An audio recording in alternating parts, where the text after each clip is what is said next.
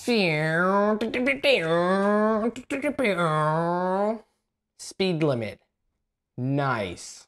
Go-karting has a special place in my heart. It is the place that we would go every single summer when we were traveling to our grandparents' house when we were kids.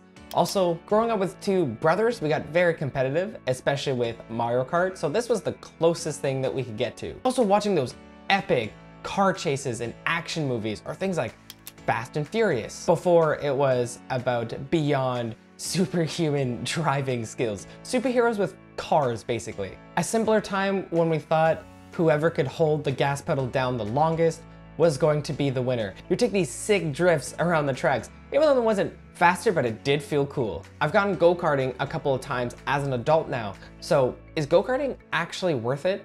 Or is it just a nostalgic memory that I should just keep in there? We're both about to find out.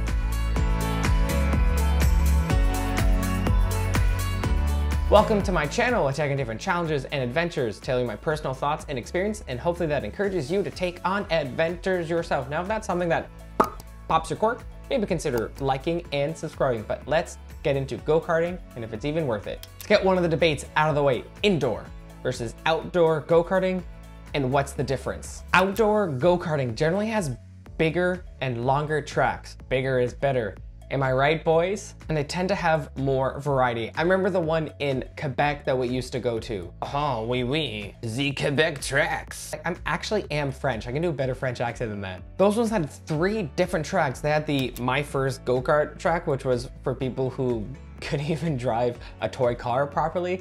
Then you had the kid tracks, like the average one, family-friendly one, just a lot bigger. Or you had the big boy, Vin Diesel approved, super fast racing tracks that were huge, which I never got to try.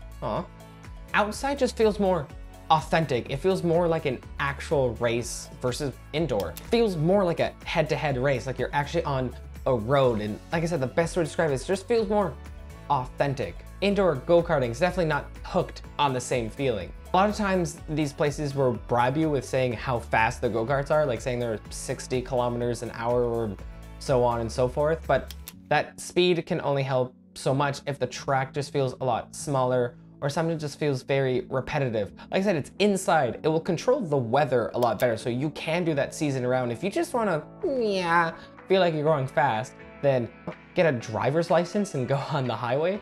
Now, this is not for every single go-karting place. Obviously, there are some that are outside that are at these arcade places or these family fun parks where they're a lot smaller, and sometimes indoor, they just have a giant warehouse and they use the whole thing. The main difference, regardless of size, is that authenticity feeling. But regardless if you're doing indoor or outdoor, what is the general experience that you're gonna have on either one of them? On average, they're about 20 to 30 bucks per race. A lot of places are starting to have these memberships. They're like 10, 20, 30 bucks throughout the year, but you do get a free race on your birthday, which is pretty nice. And you usually get cheaper deals. So if you know you're gonna at least twice, you might as well get it. And then on your birthday, you go for a free race. Your friends have to pay. So that's how they make their money. Oh, that makes sense. The more races you get, the more money you're gonna have to spend. The experience of how long you were on the course for just one race doesn't really feel that long. It's almost the orientation is just as long as your actual race. And in that orientation, you're always gonna go into this room and they're gonna show you this cinematic movie about the rules and the laws of go-karting.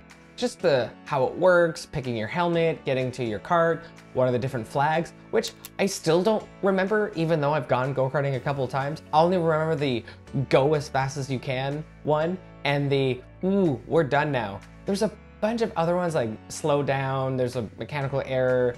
There are some places that tell you that if you're going faster, then the person in front of you should let them pass, and the other way around. Sometimes it's just go. Then you wear your balaclava, or you can bring your own if you're a skier or you like to go in a lot of different banks. And then you get on your fancy schmancy helmet. Then they give you your cart, and a lot of times you don't really get to choose. They kind of just put you in a row so that when you finish the cart, you can just come back. If you ask the workers really nicely which ones are the fastest, there's usually 1 or 2 that, because they're electric, sometimes the battery or however it works, how it's fully charged, it's usually done there a little bit faster. You just gotta ask, and you just gotta be nice. Then you zip around the track a couple of times. On average, it's about 12 to 14 laps. The faster you go, the better your time is, which means you might actually spend less time on the track, which is ironic. Some places will track and time your laps. So instead of your position in the race, everyone's laps are timed, and then you get to see who was actually the fastest going around the tracks. Regardless, you're always gonna try to pass the person in front of you, even if they do that system, because you want that feeling of passing, of racing, of feeling like you're getting closer to that first place position, regardless of that's actually might be killing your time. Some places don't even track it. A lot of times it's kind of just go, and you have to feel like who's in first and who's in second. My brothers had a lot of debates on who actually won the race or not. And we have to ask the referee, my mom or dad, to bring up the footage so we can maybe see who was first, second, and third. Look, if you're gonna stand on those podiums, it has to be honest. And if you want to be in first place, here are some tips if you're going go-karting. You want to make your line around the track as straight as possible. So if you have two curves, if you can make that line straight, a car is faster going straight than it is turning.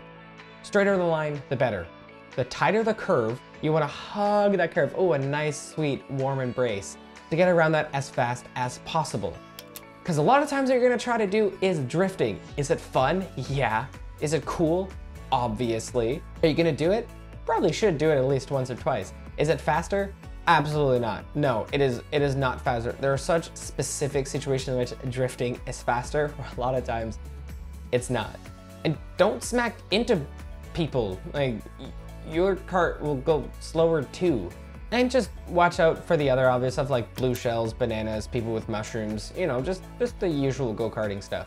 That was the general experience, and also how you can just improve your go-karting skills just a little bit more. But is it actually worth it? And let's explain it the best way possible, which is the pros and cons list. The pros. You do get to feel fast, like a speed racer. Especially the bigger the track, the better it is. But I also found that speed only is such a small factor in the actual go-karting experience. One of those slower ones at the dinky fair. Sorry, that's not fair. Speed only went so far, but you get to feel like you're going fast. And there's a good feeling about crushing those kids. And the reason why kids can go is very family oriented. You can go as a group or as a family, and you can assert your dominance by overlapping those darn kids. There's definitely an egotistic satisfaction crushing noobs, and I know that's definitely not a good thing. You know, you don't want to live life with such an ego, but it does feel good, and I think I need to think about that a lot. But going as a kid, it does feel very nostalgic. The more of those adventures you do as a kid, the more they really stick into your brain. And drifting is fun, that Fast and Furious thing.